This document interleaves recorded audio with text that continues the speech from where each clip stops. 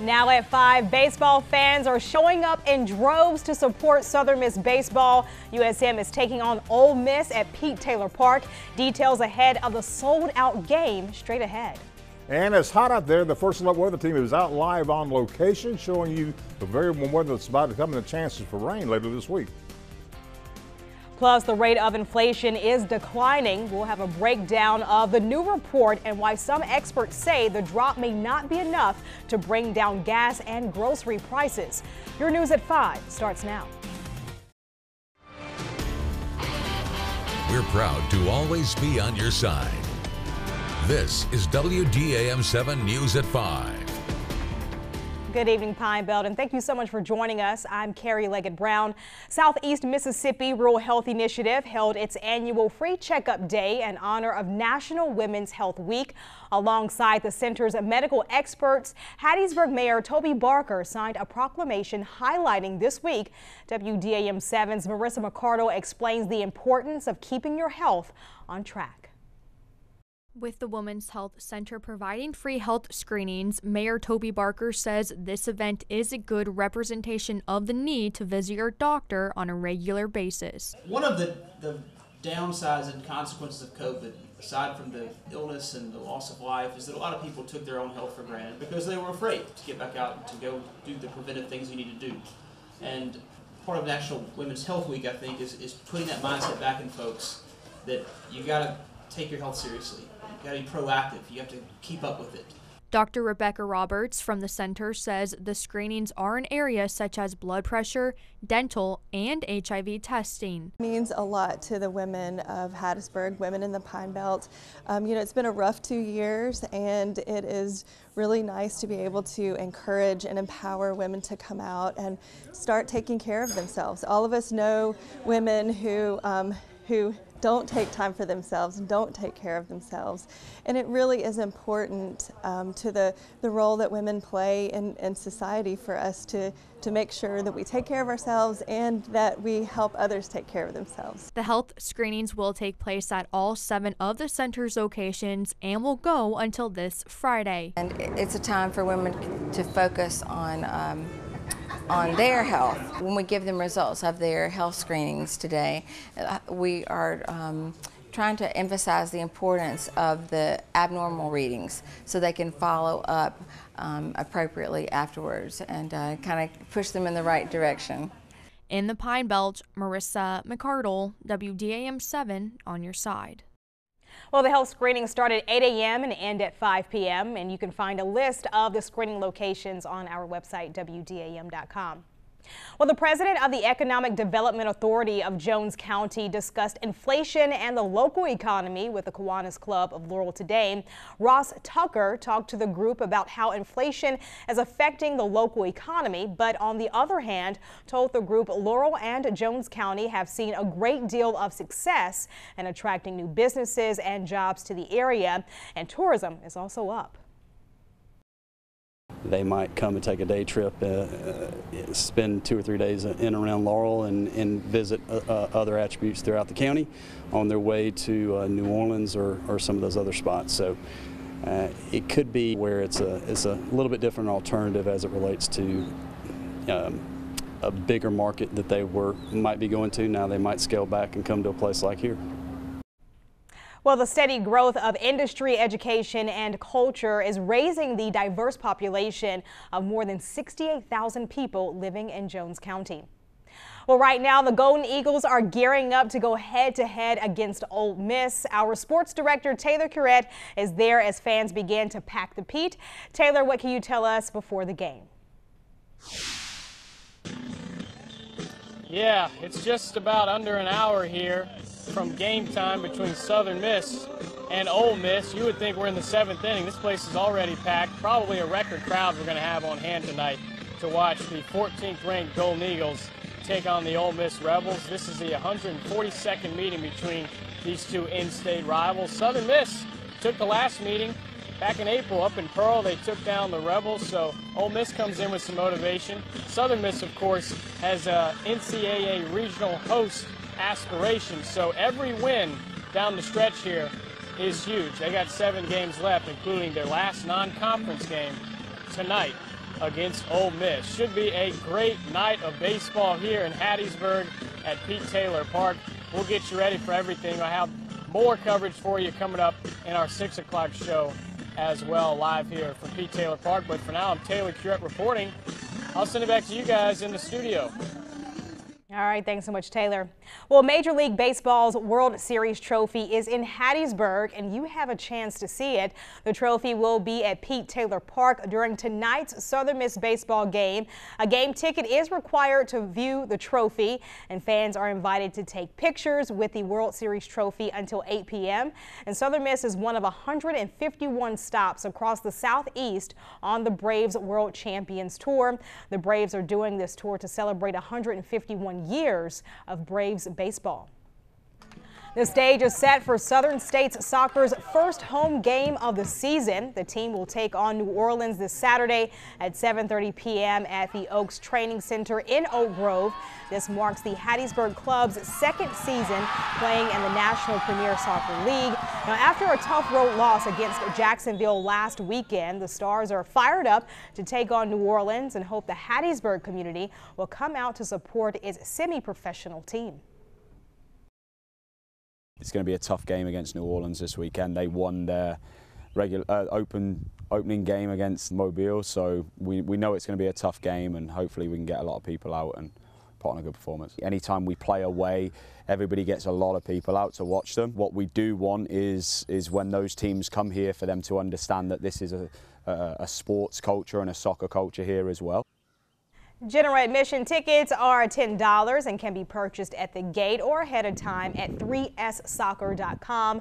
Pre-K through 12th grade students get in free, and tickets are $5 for college students. All right, things are heating up in more ways than one in the Pine Belt. And Patrick, how is it looking out there for folks getting ready to head out to the baseball game? Hey guys, we're live out here this evening at the campus of USM. We're overlooking the campus right now from atop the parking garage this evening, and I'm going to tell you, it's a hot evening if you're coming out to watch Southern Miss take on USM or to come see that Atlanta Braves trophy, which that's the biggest thing I'm excited about. Of course, USM doing really good in baseball as well. But I'm going to tell you, you're going to need a couple of things. One, you're going to need these. These are called sunglasses.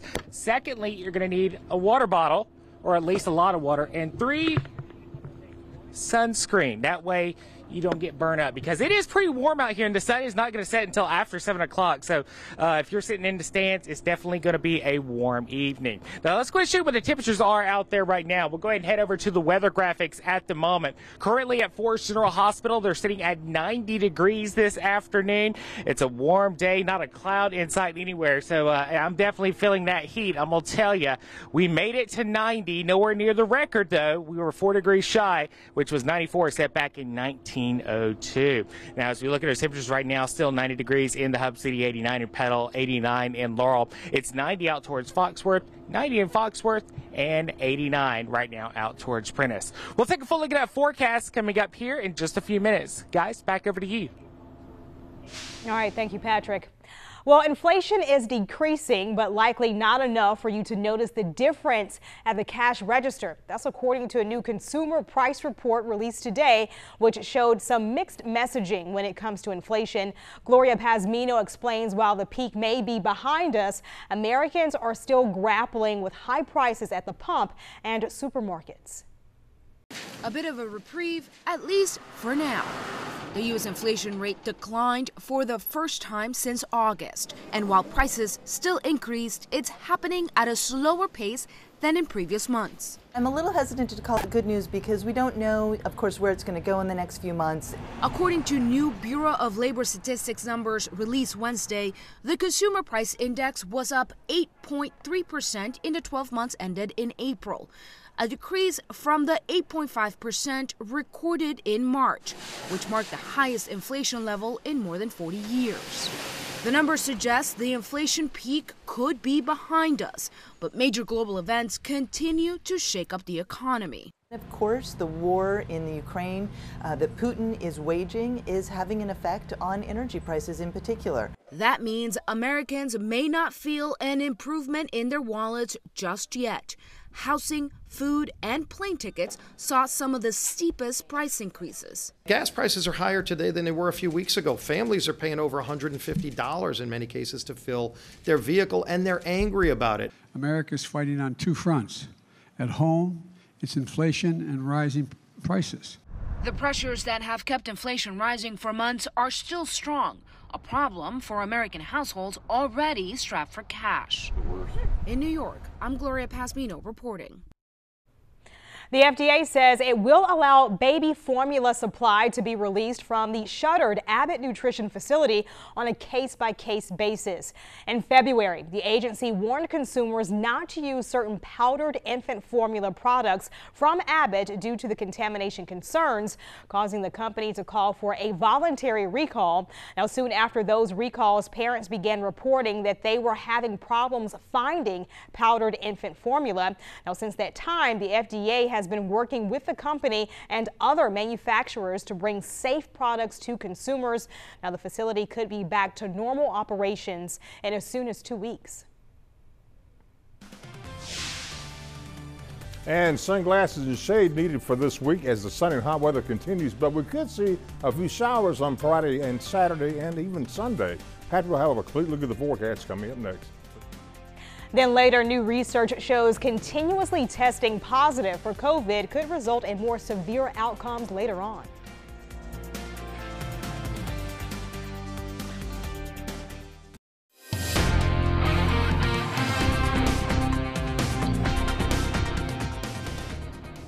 Hey guys, it's a hot evening out here at the campus of USM. I'm out here with the WDAM 7 storm tracker, and we're not tracking storms today.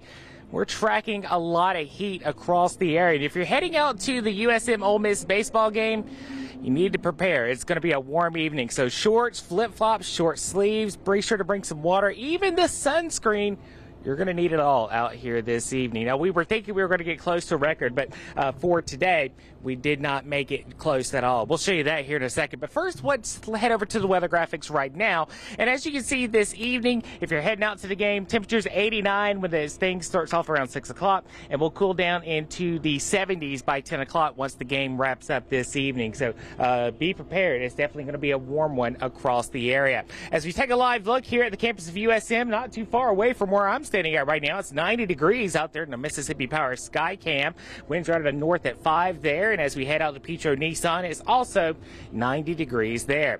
Looking around the rest of the Pine Belt, it is a warm day, and you're starting to notice some of that humidity coming in. The muggy meter sitting into the sticky category as dew points creep up into the mid-60s. That's been the one difference today. A lot more humidity in the air, and that's making that 90 feel a little warmer. 89 right now in Laurel, 89 in Columbia, 90 still in Oak Grove. It's 90 in Lumberton, and 90 out towards State Line. And as we take a look at what to expect for the rest of this evening, temperatures will cool down from the 80s back down into the 70s by 9 o'clock, and we're expecting clear skies across the area. Overnight, we'll see temperatures getting down into the upper 60s, kind of a mild start tomorrow morning, and we'll be mostly clear across the area. But watch as we go into the afternoon hours, we start to see a few clouds roll in. Temperatures still get hot, 86 around lunchtime, and then as we go into the afternoon, highs topping out around 90. But you notice something different that we haven't shown in a while here on Futurecast, the possibility of a few pop-up showers. So we're going to be watching for that tomorrow, so be on the lookout. But like I said, the best chance of those rain showers are going to be late into the afternoon, mainly after 1 o'clock. 20 to 30% at best, but not everybody gets in on the action. But if you don't get a shower tomorrow, don't worry, because we will still have rain chances as we go into Friday, and again as we go into the weekend. Friday, Saturday, we'll have both a 30% chance of rain. Not a washout, just splash or dash variety. Temperatures will stay into the low 90s through the weekend. And looking ahead, you see, I think Friday and Saturday is the best chances of rain. Then after that, we start to dry things out. And guess what happens after that? We're going to see a big warm up. Another ridge of high pressure builds on top of us, another heat bubble, and we're looking hot. In fact, we're already forecasting 96 as we go towards next Wednesday.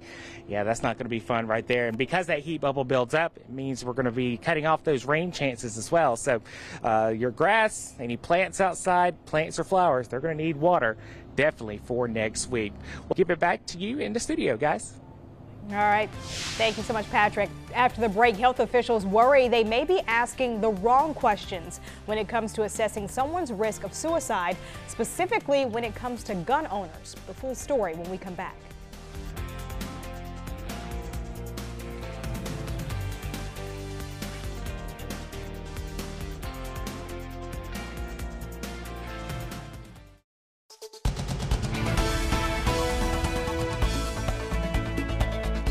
Well, suicide is a leading cause of death in the U.S., according to the CDC, killing tens of thousands of Americans each year. And a new study suggests identifying who's at risk varies based on whether the person owns a firearm.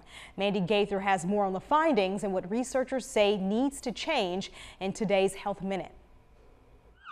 A public health crisis, suicide in the U.S. Our sort of traditional ways of screening for suicide risk is to ask people, are you having thoughts about suicide? In a new study published in JAMA Network Open, researchers from the Ohio State University Wexner Medical Center found current screening questions may not be enough to identify gun owners who are having thoughts of suicide. U.S. adults who report being gun owners are much less likely to report having thoughts about suicide if they've recently made a suicide attempt. They were much more likely, however, to say that they had been thinking about ways or methods to attempt suicide. We're in essence asking the wrong questions. Since there's no one way that a person thinks about suicide, this study's lead author, Craig Bryant, says there's no one set of suicide screening questions right for everyone, and that gun owners and those who don't have a gun may have suicidal thoughts differently.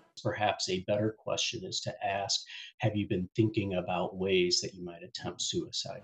In 2020, 53% of all suicides involved firearms, according to the CDC. Brian says locking guns away, removing immediate access to the firearm can save lives, but so can changing how we screen for suicide risk. If we only focus on one piece of the puzzle, then we'll continue to miss a lot of people at risk. For Health Minute, I'm Mandy Gaither. And for anyone at risk of suicide, help is available 24/7 by calling 800-273-TALK or texting 741-741. U.S. drug overdose deaths hit a record high in this year. Now, new CDC data indicates that nearly 108,000 people died of drug overdoses last year in 2021, and that's 50% higher than in 2019. About 2/3 of last year's deaths involved fentanyl or other synthetic opioids. The director of the National Institute on Drug Abuse says drug overdose rates have been steadily increasing for decades, but researchers say the pandemic made the problem worse. Well, people who continue to test positive for COVID-19 could have more severe outcomes. That's according to a study from researchers at Northwestern Medicine. Now, they found that patients who still tested positive for COVID-19 more than 14 days after their initial positive test were more likely to experience delirium and have longer stays in the hospital and were less likely to be discharged home compared to those without persistent shedding of the virus. Of the more than 900 study participants, more than 40% were found to have persistent viral shedding. All right, after the break, we'll take one last look at your forecast. Plus, if you try to stick to healthy foods, today is your day to cheat. We're going to explain on the other side of the break. Stick with us.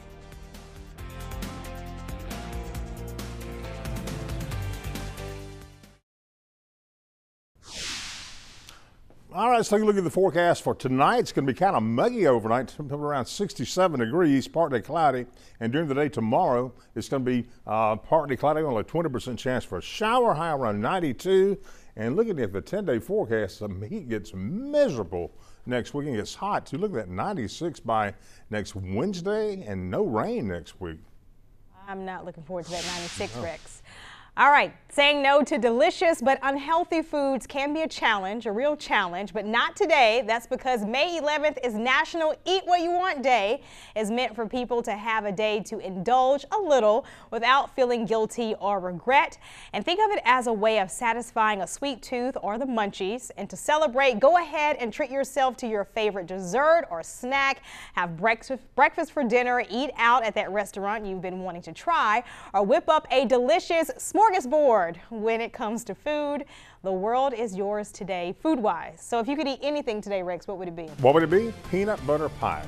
Peanut butter pie? I love it. Peanut butter pie. I don't eat sugar anymore. Yeah. I do love.